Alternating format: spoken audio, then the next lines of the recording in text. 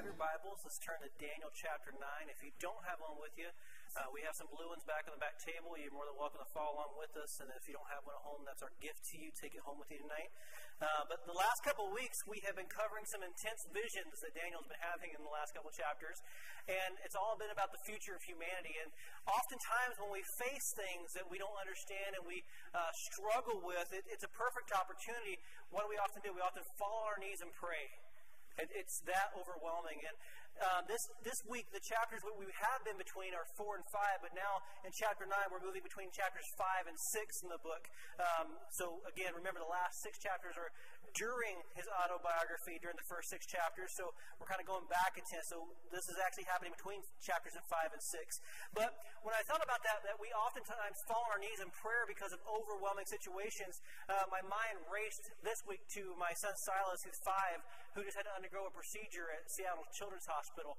And it was the full thing. They had to go full anesthesia so they could put a camera down his throat and do things because of his breathing issues. They were trying to find out what was going on. But I found myself really quickly absolutely terrified in the situation. Why? Because I had no control or power whatsoever to make sure my little boy was safe during that whole time, that whole procedure. There's nothing I could do about it. All I could do was I found myself driven to my knees to pray for mercy that God would bring my little guy through it. And it was a few hours later, but he did wake up. Before that, it was until he did wake up, I couldn't breathe a sigh of relief until then. Like I was constantly worried about him. But he did come out of it, and he's doing well. But prayer itself is just simply speaking to God. I was talking to him about what I was going through, about what I was seeing and feeling, and just reaching out to him. And that's important because as Christians, having an active prayer life, actually speaking to God daily, is so important for our spiritual growth. If I didn't speak to my wife for a year, do you think our relationship would really grow? No, it wouldn't. She wouldn't be there. She would say, hey, it's been a year since you've even addressed me. Let's start back at the beginning. But to grow spiritually, we need to be in constant communion with him. And Daniel has modeled a prayer life all the way from the beginning, from chapter 1, even till now throughout the whole book, and especially chapter 6, when he faced, hey, if you're going to pray out publicly, what was going to happen? He'd get thrown in where? The lion's den. He took a stand for that. So it should be no surprise to us that in Daniel chapter 9, we find him what? Praying. He's a man of prayer. So let's begin at verse 1, and we'll read verses 1 and 2 together. It says, in the first year of Darius, the son of Ahasuerus, by descent a Mede, who was made king over the realm of the Chaldeans, in the first year of his reign, I, Daniel, perceived in the books the number of years that, according to the word of the Lord to Jeremiah the prophet, must pass before the end of the desolations of Jerusalem, namely 70 years. So Daniel we know him as a man of prayer, but even at the age of 85 years old, he's still being a student of the Word. He's going through his daily devotions. And in our book, we call it Jeremiah chapter 25. But in his days, it was a long scroll, and he had to read through that. But he's just doing his daily devotion, and Daniel sees this. He says he perceived in the books the number of years. That book's what it's interpreted to be. He's actually talking about the inspired Word of God itself. That's what Jeremiah was to him, and that's what it is to us as we learn in Timothy today, that it's inspired by the Holy Spirit. It was spoken about. So basically, he's just in the Bible. He's just reading God's Word for himself. And through that, God's Word revealed the times that he's living in. And did you guys feel that over the last 2 weeks as we studied the last 2 chapters, the visions he's had, we realized the time that we're actually living in. We're wrapping things up.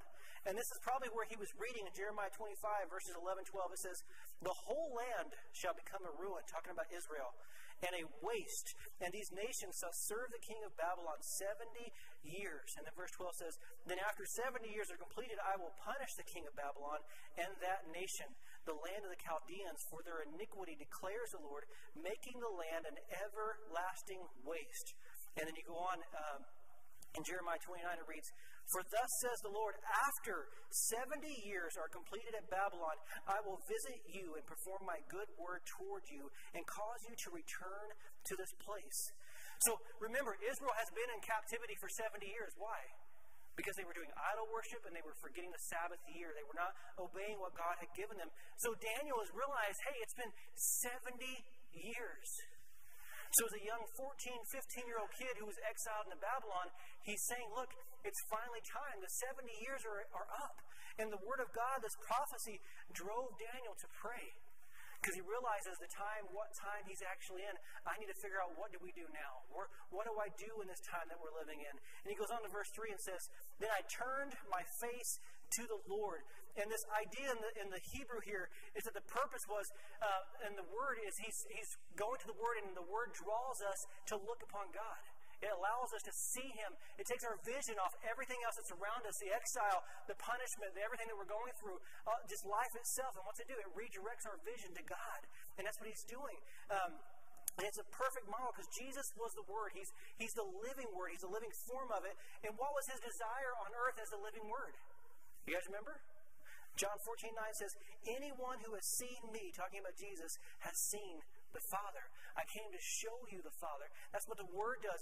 It puts our minds and our hearts back onto Him.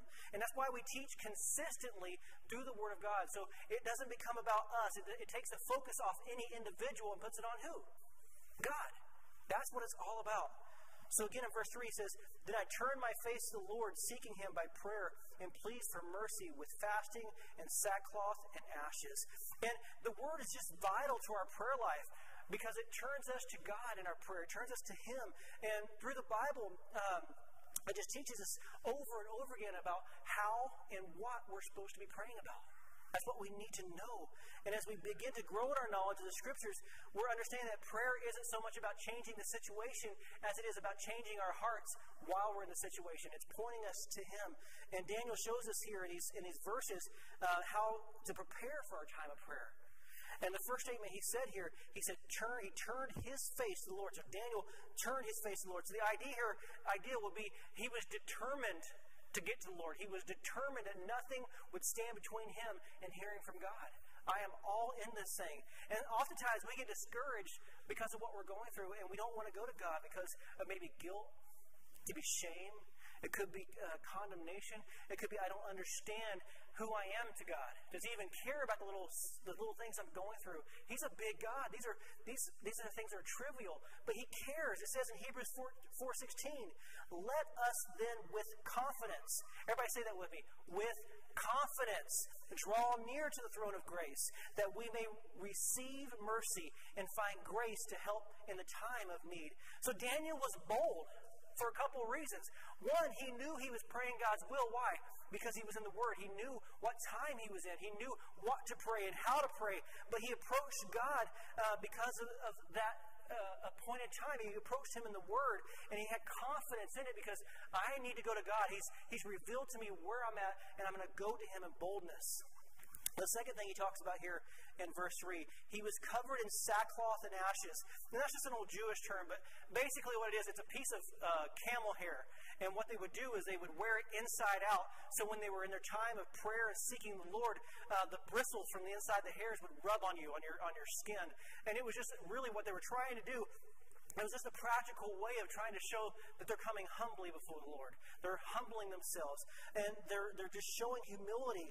And that's what He's trying to teach us, that it's important that when we come to God, we come to Him boldly, but we also approach Him humbly. We have confidence in what He's done for us, but also in humility. James 4:10, or James said, if you remember this, he says, humble yourselves before the Lord and He will exalt you. Okay? Come before Him. So again, he's coming to Him in humility, but in confidence. The third thing he says, he came to Him in fasting.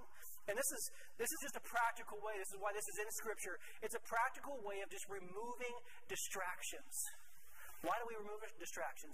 If you're talking to somebody in your home and the TV's running, the Seattle Seahawks are playing, or if you're me, it's the Oakland Raiders, whoever it might be, but the game is on, where's your attention going to be? It's going to be the focus on the TV or a movie that you want to watch. Are you really going to be giving all your attention to that person? No, you're going to be going, yeah, that sounds good, huh? Mm-hmm. You ever had that conversation with someone? So again, fasting is the ability to remove distractions. For Daniel here, he chose food. And remember, he chose food also in chapter 1. He said, I'm not going to eat of the king's court. I'm not going to eat the things that have been sacrificed to idols. I'm going to do something different. I'm going to make sure I do not give into that temptation. And we can do many different things that we can fast from. Maybe it is the TV. We turn it off for a few days. Maybe it's some type of other entertainment or excessive shopping. But it's just, what it does is any form of indulgence where we feed our flesh It's restricting that so that we can have a clear purpose. And the purpose for fasting is to remove the external stimuli so that we can actually hear God in our prayer time.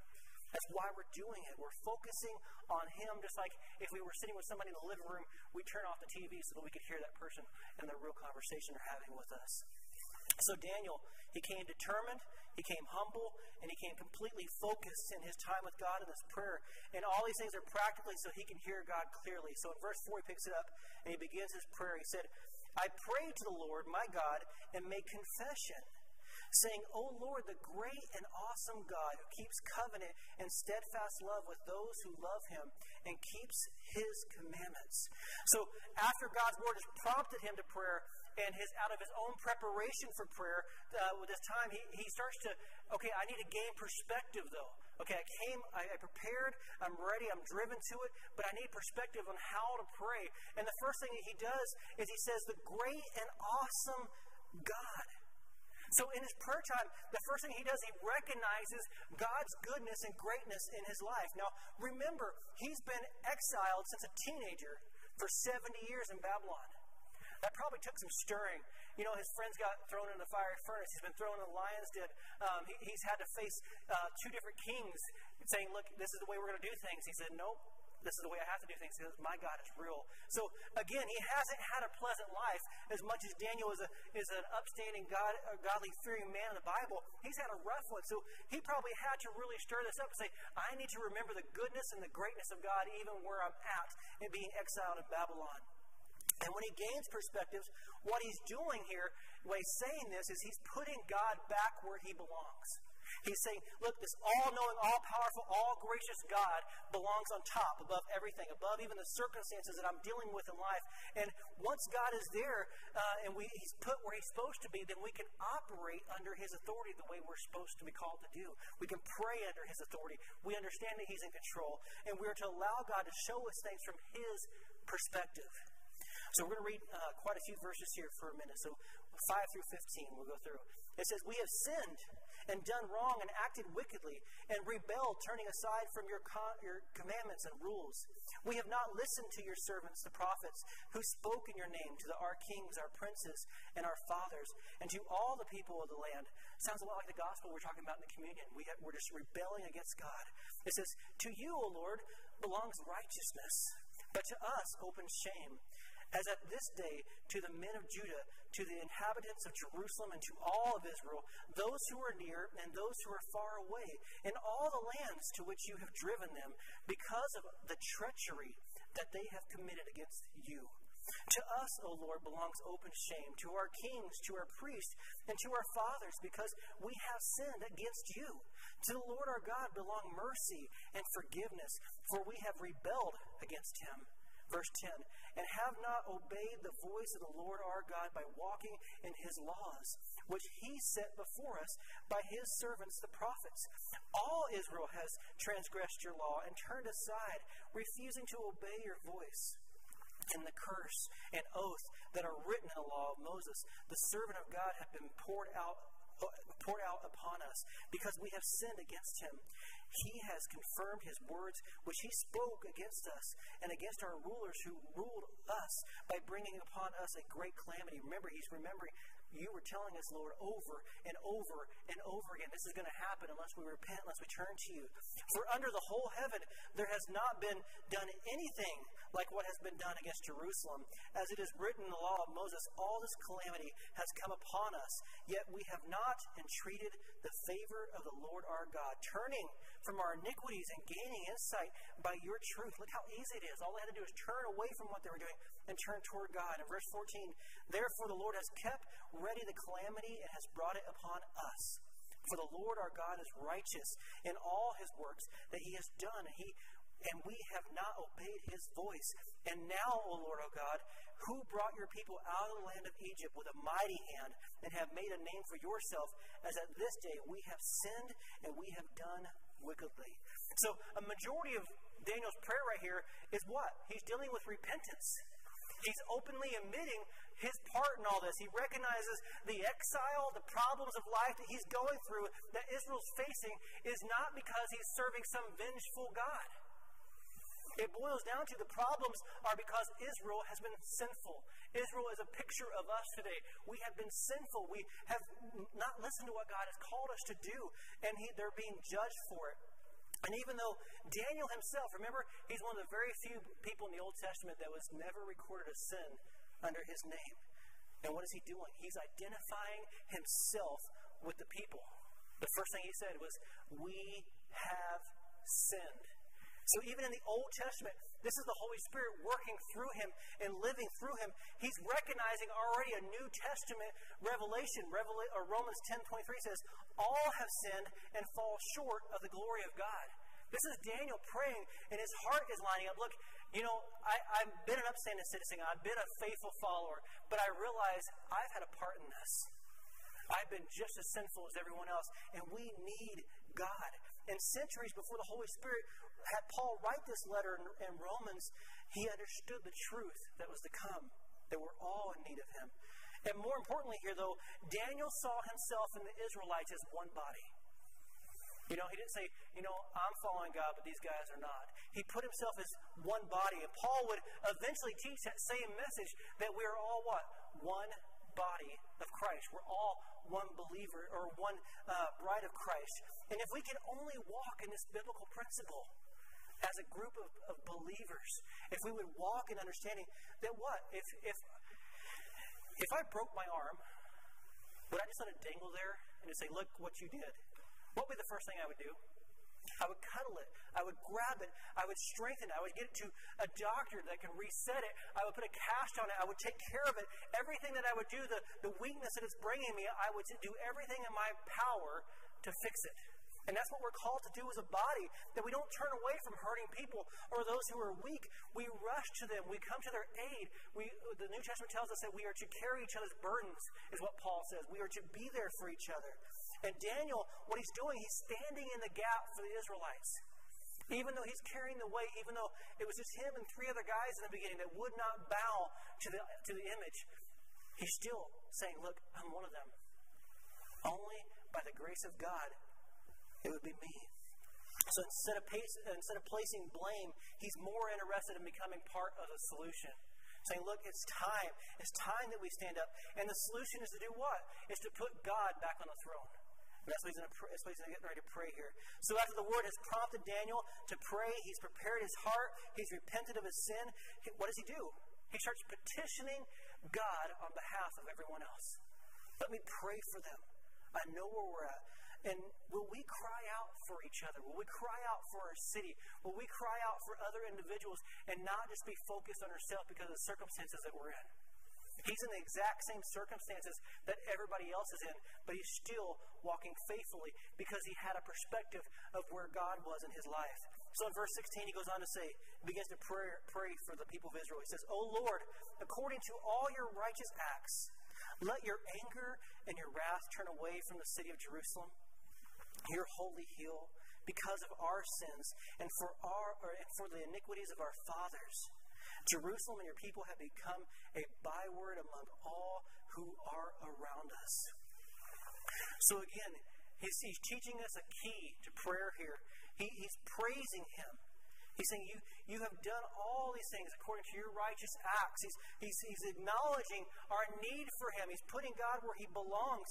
And he's realizing that without God, what would happen? We would remain lost. We would remain in exile. We would remain in deserving this judgment. But he's saying, God, act on us. And in humility, he leaves Daniel to ask and not demand for mercy.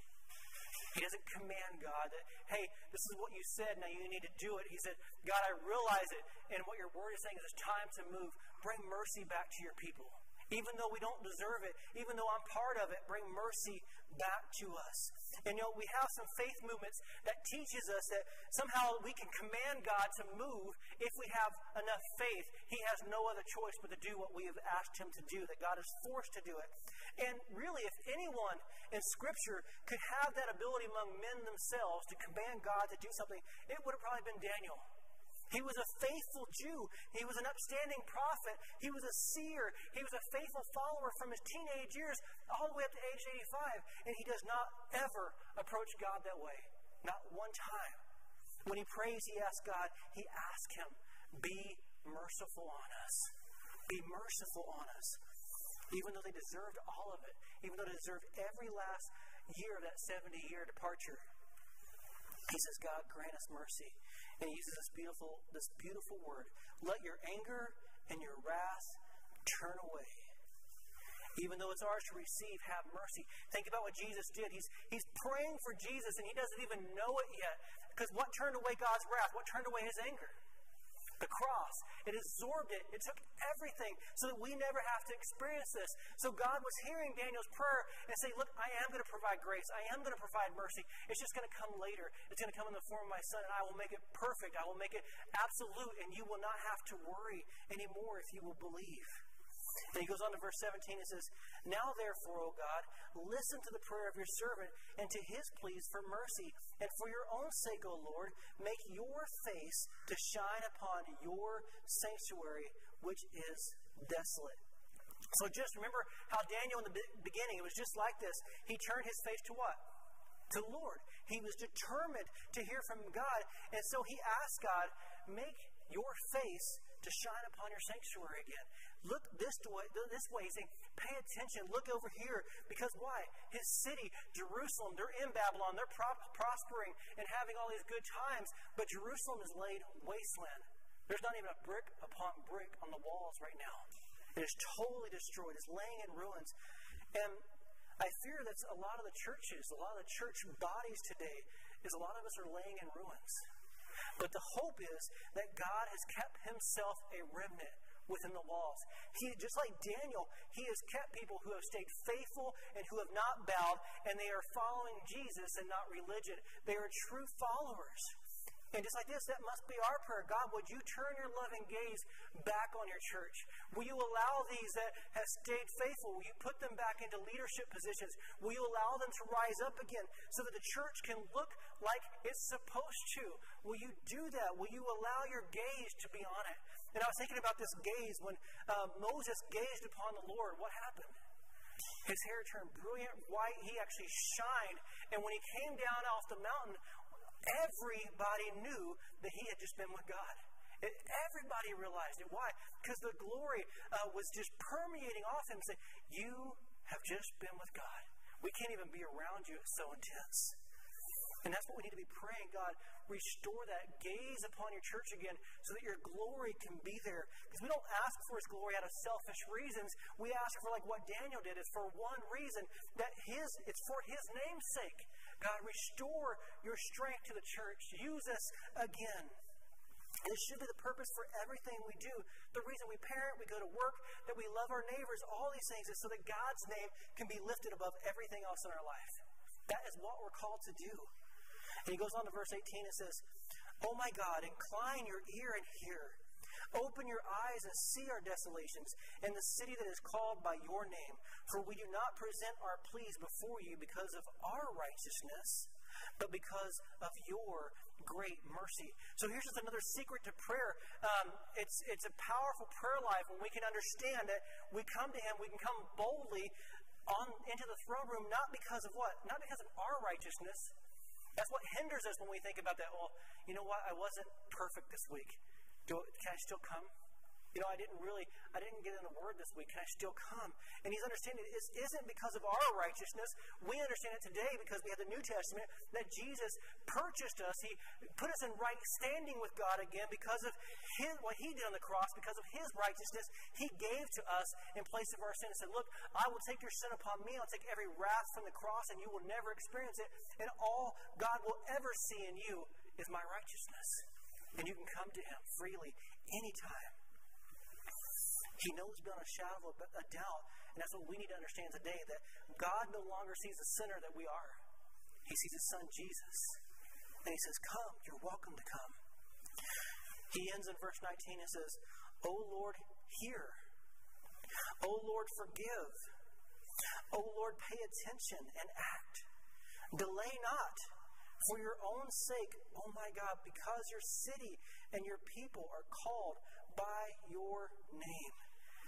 So knowing the time that has come, that God is about to move in the situation, and Daniel's not bossing God around with these kind of rapid-fire requests here. When I read this, I think about the games, because again, I used to be big in sports. I'm not as big as I used to be. But it's like a fan cheering on a champion or a team. He's saying, look, I can see that you're about to take this thing over. You're about to conquer all this. And Daniel's just excited that God's might is going to be on display for everyone to see. He's cheering them on. Go, Lord, go. Do this. Do this. Do what you're about to do. Because he senses in the Spirit, God is about to set them free. He's going to make them a great nation again. And there are people in Israel that are called to live in such a way that every other nation knows that God is alive in Israel.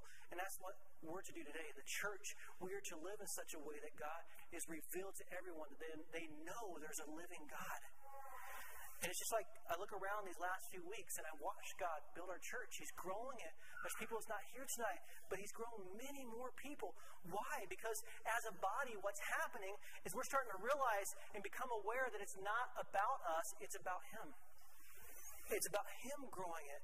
So our prayers should reflect that excitement that, look, God is doing something special in gathering stones. And not just gathering stones, but the entire world. He's moving again despite all of our imperfections.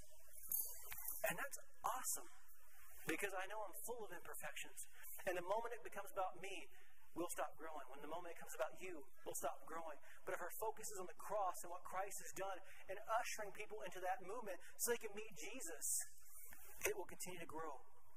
Charles Spurgeon quotes this about prayer. He says, "Oh, that we might learn how to pray, so that God should be the subject as well as the object of our supplications.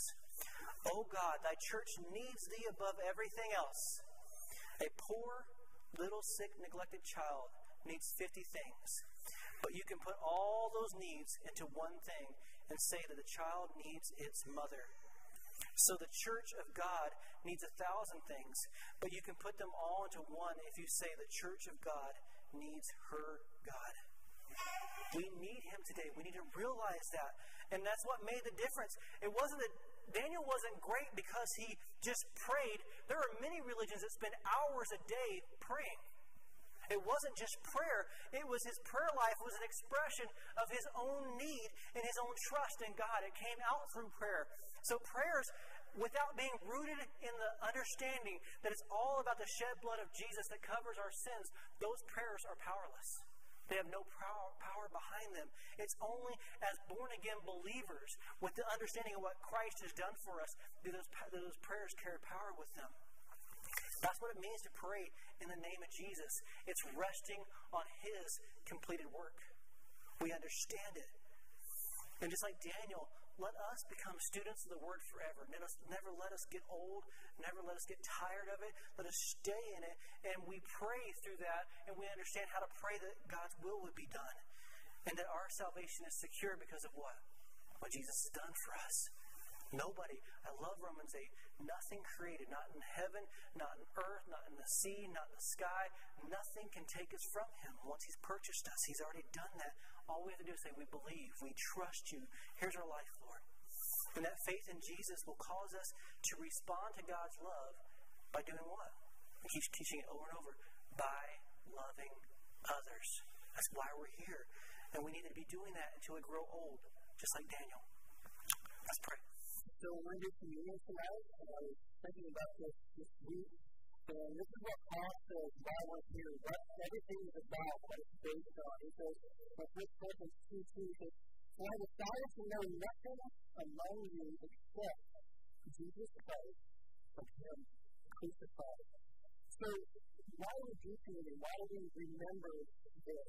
It has to do with the gospel. I started asking myself, what is the gospel? Are we proclaiming it in everything that we do? Are we really thinking about that? So I want to celebrate what God did for us, what Jesus did for us on the cross. So the gospel is simply this, that we have this great creator God who created everything for us to enjoy, but the main purpose of that was so that His name would be glorified, so that He would be praised above everything else. And as for you and I, we've done everything, every human has belittled that Lord, and we've belittled His name.